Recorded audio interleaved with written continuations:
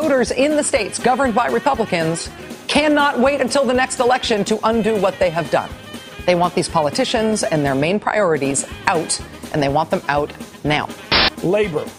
Well, can they do the polling operation, the get out the vote campaign that's going to work here? They can and they will. Scott Walker's days of living in a governor's mansion in Madison could be numbered.